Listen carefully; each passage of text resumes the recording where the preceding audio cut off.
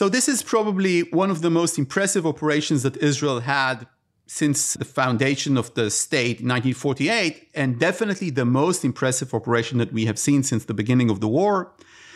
And if we talk about Israel restoring deterrence in the region, there is no doubt of these videos of Hezbollah operatives being hit simultaneously everywhere in Lebanon and in Syria. And emergency rooms in Lebanon overflowing with young men who are Hezbollah operatives who have just been hit by Israel. This is how you start to restore deterrence.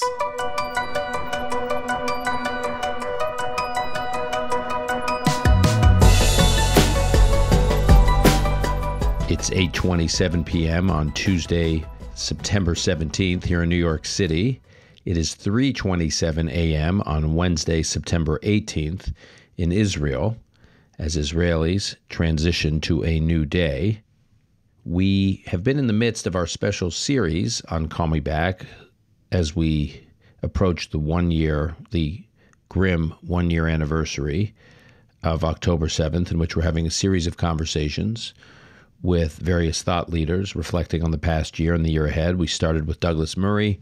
The episode we just dropped yesterday was with Sam Harris. I highly encourage those who have not yet listened to the Sam Harris conversation to listen to it, and we will be dropping those kinds of conversations every week, as I said, leading up to October 7th. We did not plan to interrupt the series with news and analysis about breaking news developments, but no one warned us that 3,000 members of Hezbollah today would have telecom IT problems, which interrupted their day and therefore is interrupting our day. And to help us understand this interruption, we are joined by our longtime friend and regular on this podcast, Nadav Eyal from Yediiot Achronot.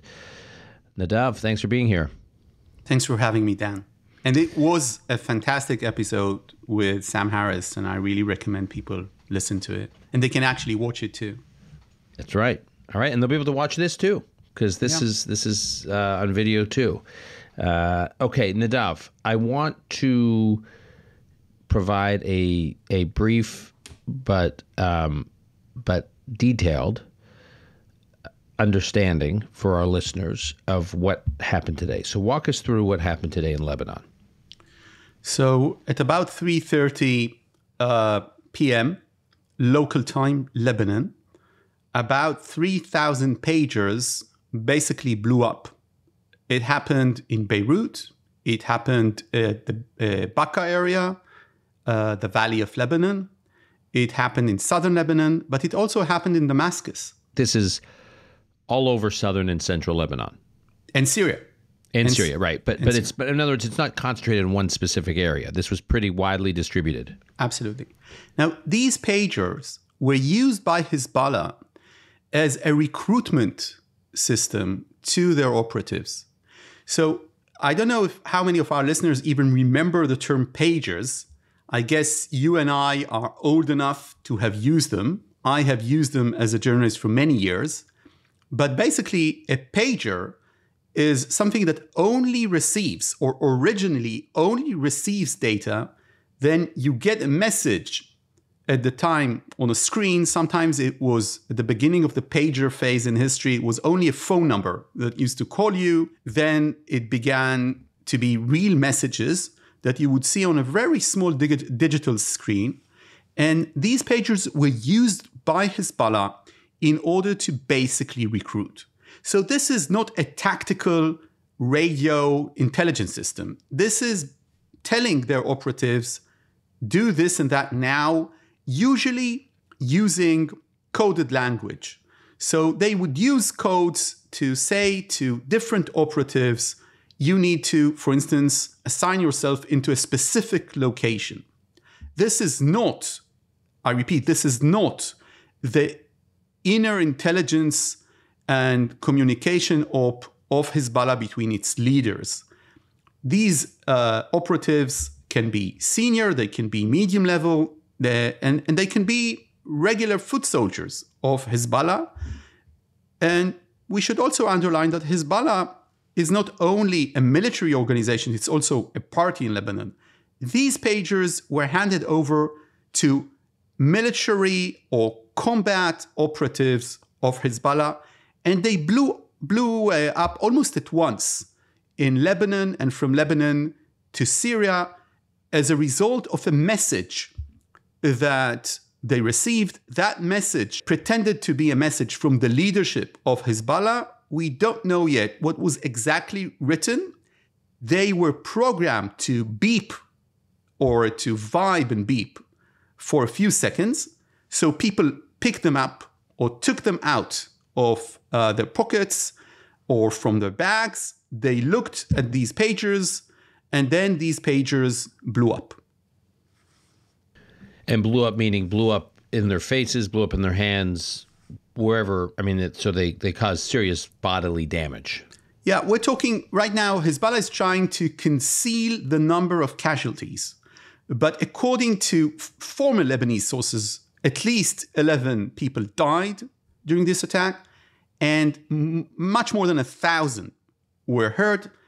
Hundreds were severely wounded in this attack. People lost limbs, people lost eyes. This was a serious attack. And the thing about this attack is that it was widespread within the operational wing of the military of Hezbollah. And that's the meaningful thing here. And it was done through their own communication device, in this case, a pager. Okay, so now we go into the operation itself. And I should say that I am talking here under restrictions of Israeli restrictive guidelines during wartime and in general, and not everything can be said. So I just, for our listeners, because we've never really explained this, and we have you and others like Ronen Bergman and other Israeli journalists on a lot. If you work for an Israeli publication, you cannot report everything you learn during wartime. I'll just leave it at that. There are certain very sensitive topics that the IDF, they call them censors, but the IDF censors ask you to withhold for purposes of operational security of whatever may be going on. Yeah. So basically, what we can say is that there is here, we can definitely speculate about that there is here both a software component, but also a hardware component. Now, here's the hardware component. I've heard speculation all through the day that somehow the batteries were made to heat up and then blow up somehow. So let's take this off the table. In order to have these kinds of detonations that we saw in Lebanon today, and maybe some of our listeners saw the detonations, a person standing in a supermarket and suddenly something blows up, or another person stands and buys vegetables. All men, by the way, all Hezbollah operatives. For this to happen, you need to put in place actual detonation material inside these pagers. So you need explosives. And it's not about the battery heating up. So first of all the people that do have pagers that are listening to us, nothing can make your pager explode this way and cause you serious harm. There is no cyber attack that can cause that if you don't have the hardware. And the hardware is putting explosive in. Now, there are basically two types of explosive that you can put in when you want to wire a pager or a mobile phone or anything else. One of them is what people sometimes phrase as plastic explosive that needs a detonator of sorts. Or you can use something that is more nitroglycerin, less stable in nature that you can put in. Judging from the size of the pagers and talking with people who are experts on these issues, their assessment is that the type of explosives used by the people who operated this attack is more likely to be closer to the family of nitroglycerin than the family of plastic material, because they don't think it was physically possible to put detonators inside those pagers without the other side, Hezbollah, knowing about this because of various specific reasons. So you need, first of all, to put the explosive inside the pagers. Now, the second thing you need to do is you need to destabilize those explosives to the extent that they will detonate. And you need to do this in a synchronized manner. And for that, you probably need, it's not probably, it's certain, you would need a software change to the pager that will lead for either the battery warming up or some electrical circuit being in operation electronically there that will lead to the actual explosion. So there are two elements here that the intelligence service responsible for this, according to the entire world, and Israel has not claimed responsibility, has not said nothing, it's the Israeli Mossad.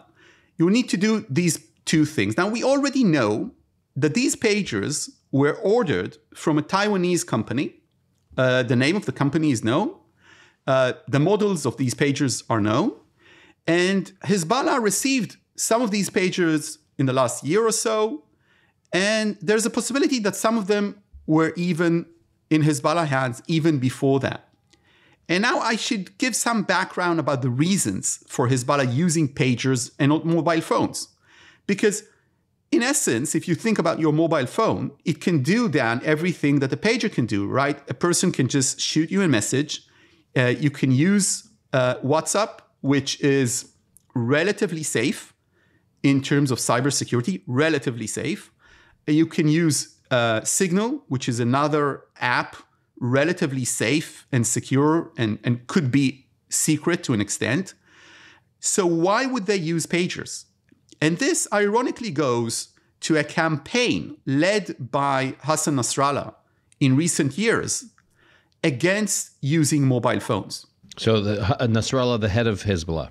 Yes, and Nasrallah has taken issue with mobile phones because mobile phones, as you know, Dan, have a mic in them. And they also connect to the internet. And you can trace people with mobile phones, and you can record people if you hack on their phones. And because of this reason, Nasrallah has kept warning Hezbollah operatives against using mobile phones, taking mobile phones into secure installations of Hezbollah and bases. And he had this not so crazy campaign saying basically your mobile phone can be used by the Israelis in any given time. So one of the reasons that Hezbollah opted to get those pagers was because they thought these pagers are much safer. First of all, a pager doesn't have a mic in it, right? Secondly, a pager in essence is not supposed to signal out anything, right? It's just a receiver, like a radio. But even radios can be wiretapped in order to send signals out. And with pagers, it's supposed to be more difficult. At any rate, if indeed the Mossad is responsible, the Mossad understood that this can be a weakness to be used against Hezbollah. And then they initiated this incredibly sophisticated operation. This would go down in history. It is one of the most daring, sophisticated, and imaginative operations made by the Israeli defense apparatus in general, and specifically by the Mossad. There is simply no other example for anything like this happening before. Israel, you might remember, at the time, managed to booby-trap the mobile phone used by Yediiot Ayash, nicknamed the Engineer, responsible for the deaths of dozens or hundreds of Israelis killed in suicide bombings. This was back in the 1990s when Shimon Peres was prime minister. He gave that order to detonate the mobile phone given to Yediiot Ayash. And Yediiot Ayash died. This led to a series of suicide bombings in Israel by Hamas as a revenge. Israel did things like that. In another occasion, Israel managed to get, according to foreign sources, some sort of a virus or a software that led to the centrifuges used by Iran in its nuclear installations to start rotating in a much higher speed than they could physically maintain, thus blowing up. That's another example. But doing this to actually an entire army, or to every operative having this kind of pager, this is scaling this up in ways that we have never seen before. And also, it's a rather targeted event, right? So you could see in that supermarket and in other places, the Lebanese are saying that innocent people have been hurt during this attack. But generally, this is a very targeted attack against Hezbollah operatives. And what the Mossad did here is incredibly sophisticated and complex, because they needed, first of all, to make sure that Hezbollah orders these pagers from a certain supplier, or at least know about this supplier. Then, and the route between the factory making the pagers and until these pagers are with Hezbollah Central Command, you need somehow to implant the explosives and change the software. Where do you do that? Do you do that, Dan, at the factory itself or along the way? And I spoke with several people today. Some of them said, you need to do this before the shipping goes out of the factory. So someone needed to go inside the factory and replace thousands of pagers at once. Or they needed to replace this when it was on the route to Hezbollah. So somewhere maybe on that ship or on that airplane, and to give the impression that this is exactly the same pagers like the ones made by a Taiwanese factory. And for the Hezbollah Central Command, which are very suspicious, to make sure that they're not suspicious of these pagers, and if they, for instance, get support back from the Taiwanese company that was producing them, that was paid for these pagers, that they won't see that it's not exactly the same pagers. And we don't have exact answers to that, but I'm giving you an idea of what the Mossad, if it is indeed the Mossad, had to do in order to make sure that the pagers actually detonate in a synchronized way when they are giving the right signal or the right message by the Israeli handlers back in Tel Aviv. So this is, we will have the documentaries and the movies about this operation. So this is probably one of the most impressive operations that Israel had since the foundation of the state in 1948, and definitely the most impressive operation that we have seen since the beginning of the war. And if we talk about Israel restoring deterrence in the region, there is no doubt of these videos of Hezbollah operatives being hit simultaneously everywhere in Lebanon and in Syria. And ambulances and emergency rooms in Lebanon overflowing with young men who are Hezbollah operatives who have just been hit by Israel. And the fact that this was flying through social networks, this is how you start to restore deterrence. So for Israel, a highly successful tactical operation here that can actually maintain or be extremely helpful if it wants to restore its deterrence across the region.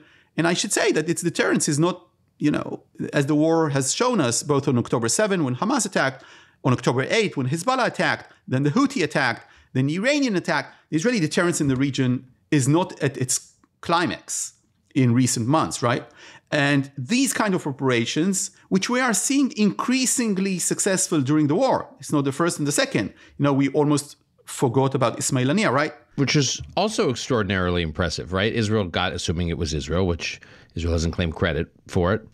Israel's not taking responsibility, but our understanding it was Israel, and Israel got into the equivalent of Blair House, like in Washington, D.C., but in Tehran, which is housing for elite VIP housing for visiting dignitaries, right in the power sanctuary, if you will, in Tehran. And of course, the killing of the chief of staff of Hezbollah, which happened in the same month, and the killing of Mohammed Deif. the chief of staff, the actual chief of staff of Hamas and the military commander of Hamas for many years. So this, one could argue, is how you restore deterrence. It's not only about targeted assassinations. In this case, it brings to the table a major question today asked across the region, from the Mediterranean to Tehran. What else has Israel in store for us? What else can blow up? And I promise you, Dan, that right now, as we speak in Tehran, they are reevaluating everything. Because if Israel can do this to 3,000 pagers, can't it do it to many, many other things? Now, Israel has used these techniques specifically, and this is the reason I'm talking about Tehran, with the Iranian nuclear military program. So things used to mysteriously, naturally self-detonate in recent 25 years. Sometimes it was a specific load of coming down from a ship. Sometimes it was in an army base, and you didn't know exactly how this happened.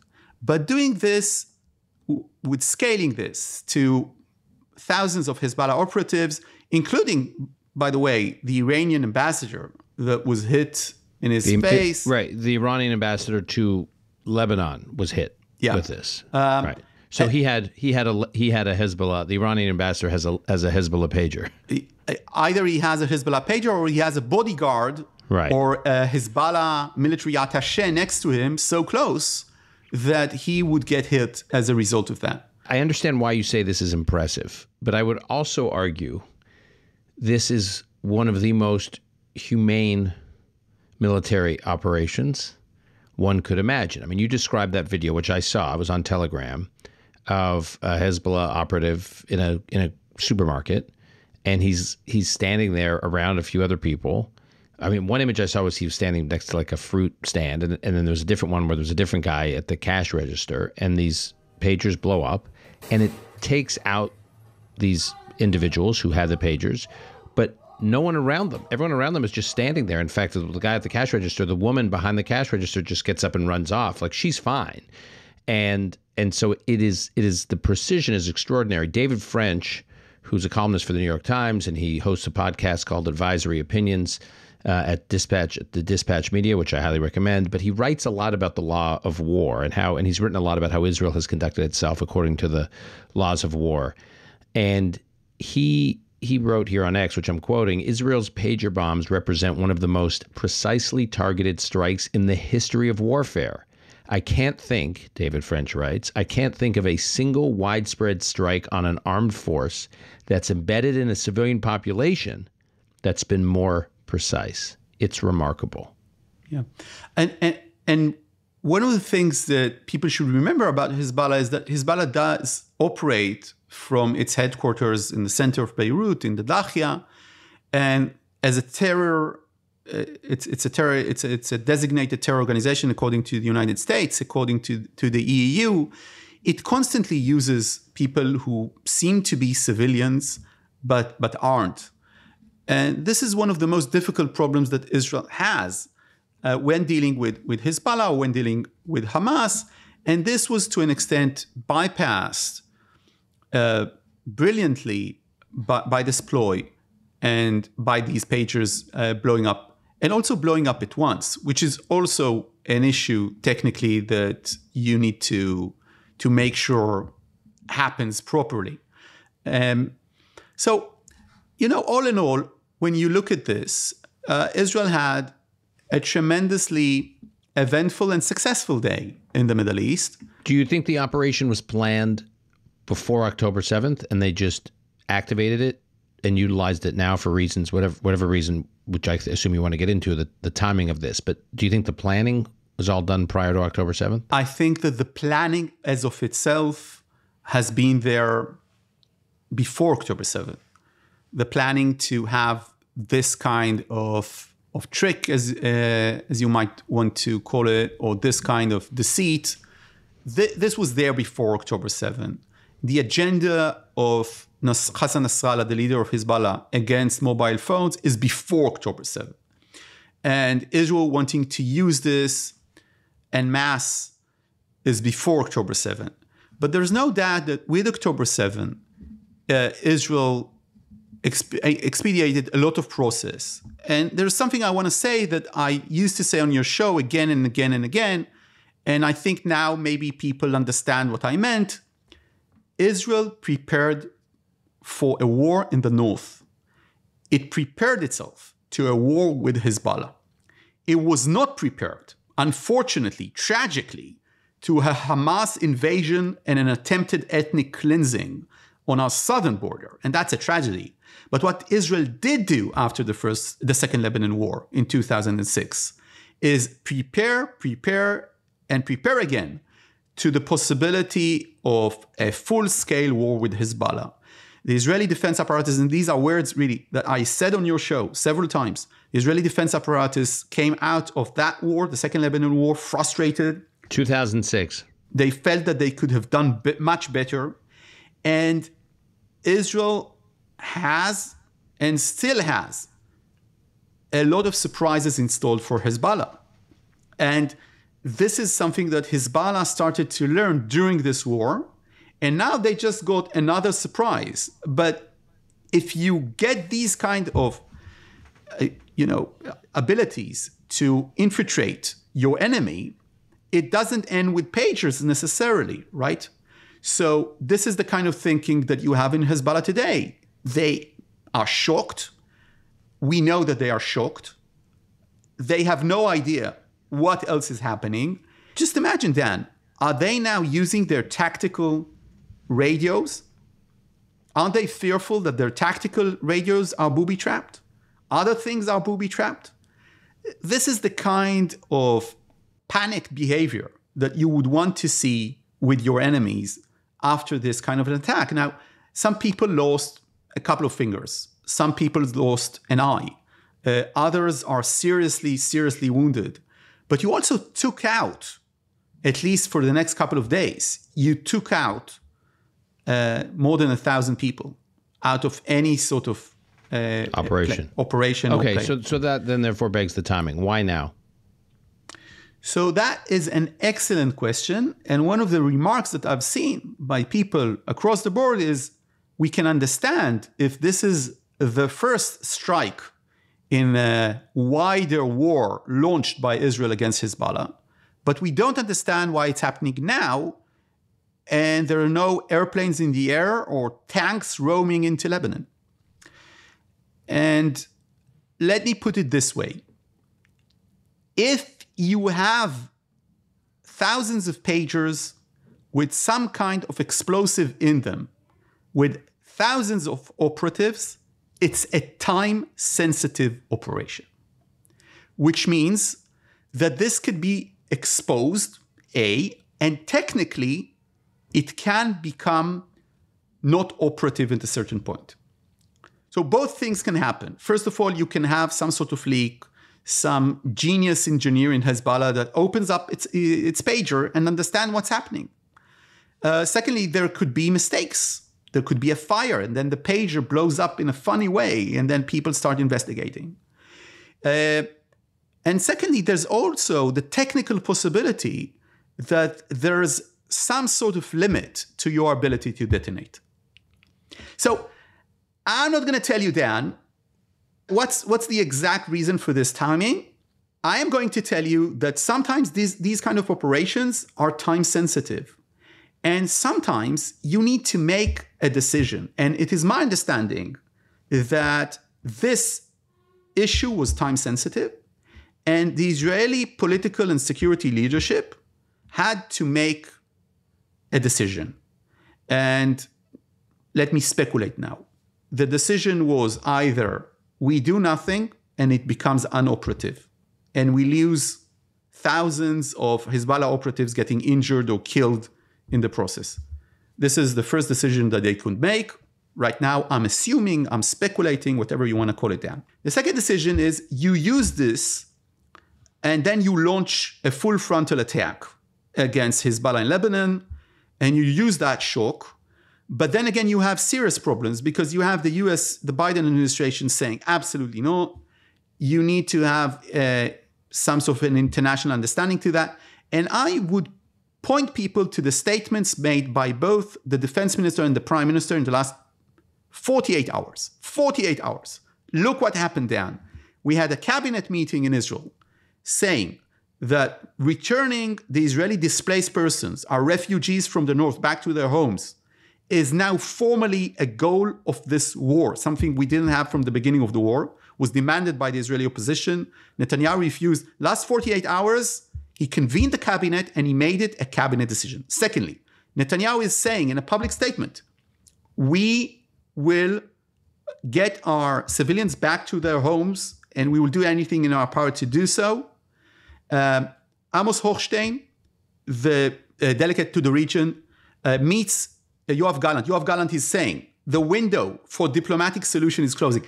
All of this happens in the last 48 hours. And then we basically wake up in the morning and we find out that at the afternoon, pagers are blowing up in Lebanon.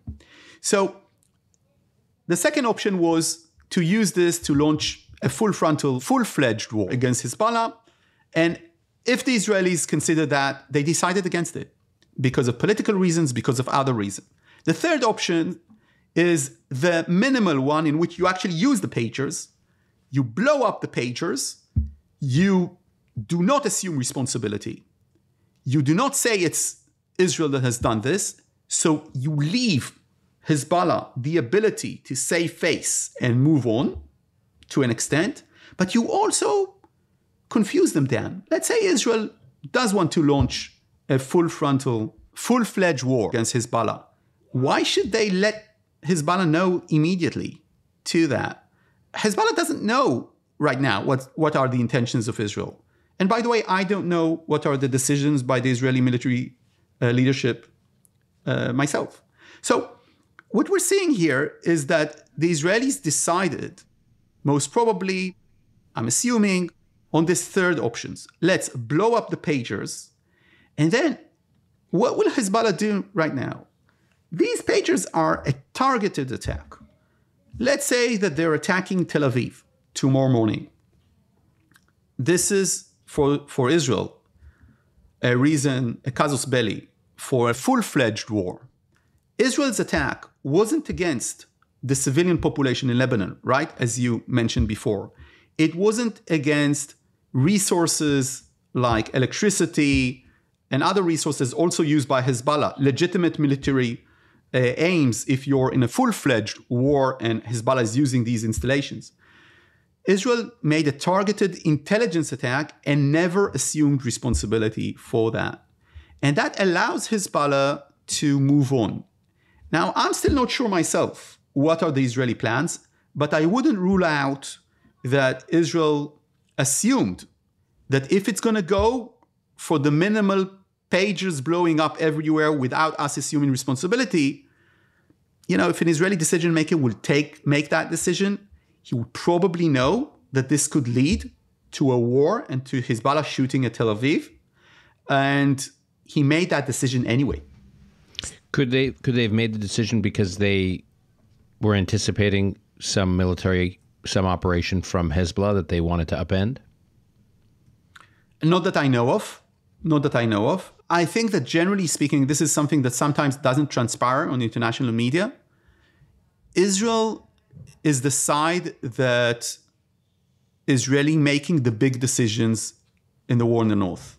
It's Israel that is constantly escalating with Hezbollah, hitting Hezbollah harder and harder all the time, because Hezbollah won't stop shooting. Look, basically, Israeli aim vis-a-vis Hezbollah is very simple.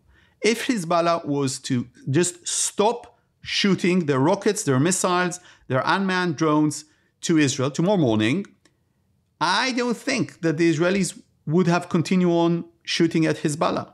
Although this doesn't satisfy the Israeli defense apparatus, Israel would have counted that as a defeat of Hezbollah. Hezbollah joined this fight on October 8 in solidarity with Hamas. They had no reason to do that.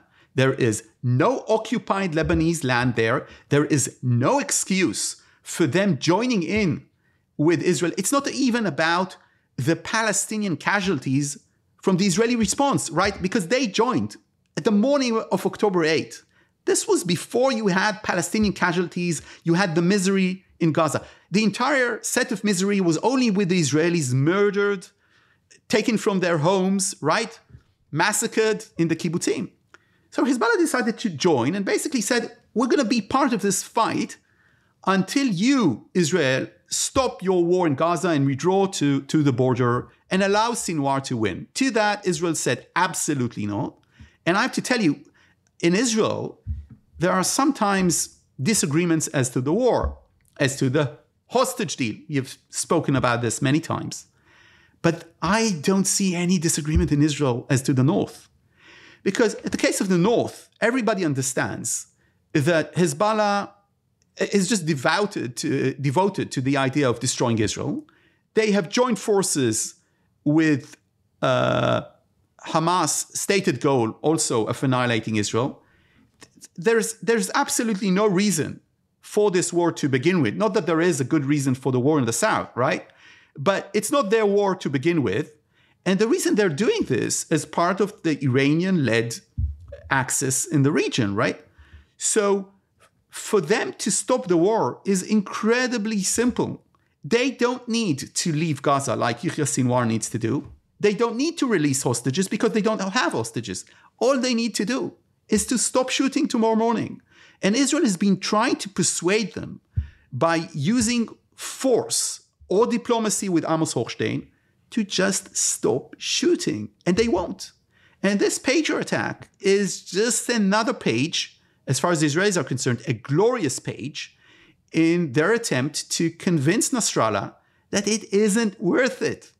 And now Nasrallah needs to make a decision. Let's say he says it is worth it, and I'm going to launch these missiles against Tel Aviv. He should think to himself, what does Israel have? What's Israel's next surprise? If they can booby trap 3,000 pagers used by my operatives to the extent of the Iranian ambassadors in Beirut, what else did they booby trap?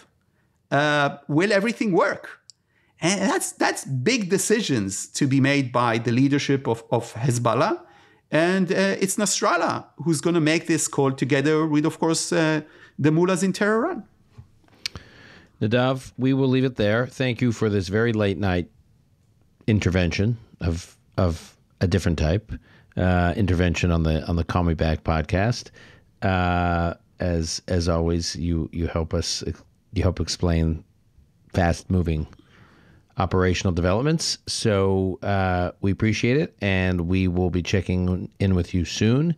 And again, for our listeners, please be sure to listen. Well, by now you've already listened to this episode, but be sure to listen or watch the conversation we had with Sam Harris, reflecting on the last year since October 7th and looking ahead.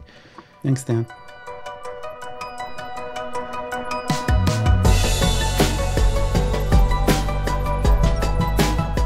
And one housekeeping note.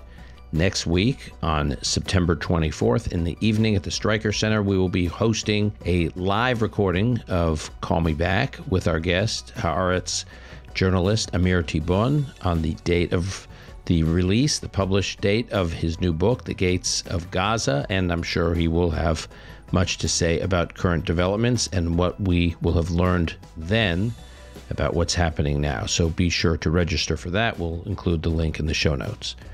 Call Me Back is produced and edited by Alon Benatar. Our media manager is Rebecca Strom. Research by Gabe Silverstein. Additional editing by Martin Huergo. Until next time, I'm your host, Dan Senor.